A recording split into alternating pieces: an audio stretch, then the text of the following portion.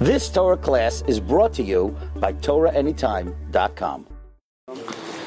We're here at the Kever Baruch of Mezhybizh, who's also buried next to Rabbi Yisrael and the Rabbi Yisrael Baal Shem.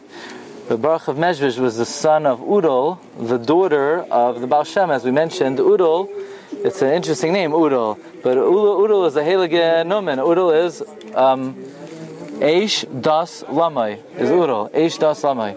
So Baruch started learning Gemara. His father was Rabbi Chil Ashkenazi, married to Udal. So Baruch starts learning Gemara, and in Yeshiva, what Masechta do you start learning Gemara always? Bamatzia. Baruch is Makvid. He's going to start Baba Kama. So the Rebbe said, you don't do things this way. We start with Bamatzia. Baruch says, no, we start with Baba Kama, because Baba Kama is Rosh Tevois, Baruch ben Udal Kadosh Merechem. Rechem Imai. Baruch ben Udal Kadosh Merechem Imai. So he went to the Zayda said he's right. He has to start Baba Kama. And Taka, he started Baba Kama. Now it's very interesting. In the Sefer Beis Avram of Slonim, he brings, whenever a Baruch would start to learn, there's a concept that someone who's a Baal Avera can't learn. There's a pasuk in Tehillim, V'larasha Amar Malacha L'saper Chukai. So Baruch would say, how could you learn? How could you learn? You're such a Rasha. You did this and that.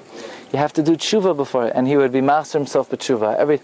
But the next day when he would learn, he would say the same thing. How could I learn? How could I learn? You did this Avera. And even yesterday, you did tshuva and it still didn't help. You have to do more tshuva today. And this is how he was noyeg. Every time he would learn, he would sort of stir himself in repentance to do tshuva. He has a beautiful taich in the Birchas Hamazon.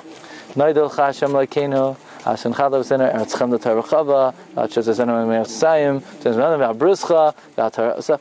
We thank Hashem for all the various things, for bris, for Torah, for Eretz Yisrael, and then we say V'Yala Kol Hashem Lekeinu Anachnu Moedim Lach. We say Hashem for everything I thank you. But he would touch it like this. We thank you for bris. We thank you for Torah. We thank you for Eretz Yisrael. V'Yal HaKoil, and above and beyond everything, Hashem Elokeinu Anachnu Moedim Lach. We thank you that you're Hashem Elokeinu. So you touch like this. V'Yal HaKoil, above and beyond everything that we thank you, Ribbon Shalom. Hashem Elokeinu Anachnu Moedim Lach. For everything we thank the Ribbon Shalom, the most important thing we thank you for is that you're Hashem Elokeinu. So Rabbi Yaakov Meir Shechter writes in a sefer that one time the grandson of Baruch of Mezhybizh was playing hide and go seek. So he went to hide, and the kid who was supposed to find him wasn't interested in finding him, wasn't looking for him. So the kid, he's waiting. After 5 minutes he comes out, and he sees that his friend's not even looking for him, and he comes out crying. And he comes to Zayda, and the Zayda said, don't you understand? Do you understand how the Rebbeinu Shalom feels? The Shechina is hiding from us. The Shechina is behester panim. You know how much pain the Shechina feels? We're not even looking for him. This should give you an insight how much pain the Rebbeinu Shalom feels that he's behester and we're not even looking for him. I'm going to tell you a vart. Even Rabbi Lokich from Detroit, if he would hear this vart, he would like such a vart. This is not a beautiful vart that anyone could use. They attribute it to Meir Shapiro, but there's an earlier source. The earlier source is Baruch of Mezhybizh. Bilam Harasha, he passes by Klal Yisrael, and he says what? Ma toivu oyelecha Yaakov mishkaneisecha Yisrael. Says Rashi, what was he impressed with? Ra she'ein pischehem mechuvanim. He saw that the openings, the doors of the Jewish people were not opposite each other. The Pashup Pshat is he saw the modesty of the Jewish people. But Baruch Mezhybizh touches like this. You know what really bothered him? The tremendous love HaKadosh Baruch Hu has for a Yid. Because Hashem, what does He ask of us? He says, Pischi li kechudai shamachat. Just take a little opening for me. Just make a little step for me. Just do a little bit. Sabisalach. I'll open up the world for you. Says Bilam, that's not fear. Why does the Rebbeinu Shem love a Yid so much that it's not even Mida Keneged Mida? It's not the Rebbeinu Shem responds in Latin, we say quid pro quo Mida Keneged Mida.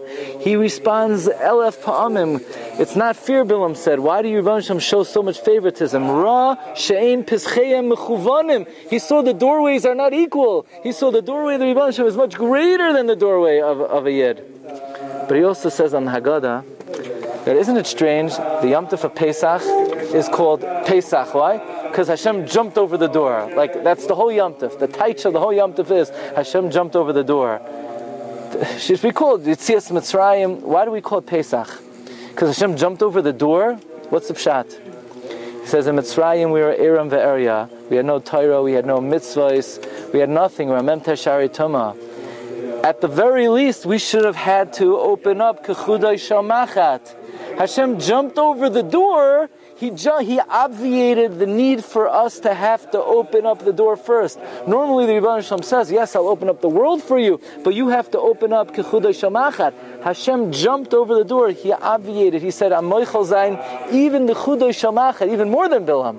Bilam saw Rosh Ein Peschei Mechuvanam, but in Mitzrayim the Rebbeinu Shalom did what we call a Sarusa de La'ila, where the Rebbeinu Shalom was Ma'orer us even without any Pischein on our part. So this is a great teaching of Rabbi Baruch of Mezhybizh. He taught us, first of all, the great Ava the Rebbeinu Shalom has for every Yid, that if we just do a little bit, the Rebbeinu Shalom gives tremendous siyata d'shmaya, and then sometimes even more than that, the Rebbeinu Shalom comes down min hashamayim and he's ma'orer libeinu. To serve Him, we should try to open up our hearts as much as possible, because then the Rebbeinu Shalom will open up Elef Pa'amim. We should all be zoiche to tremendous siyata d'shmaya l'malam min hateva.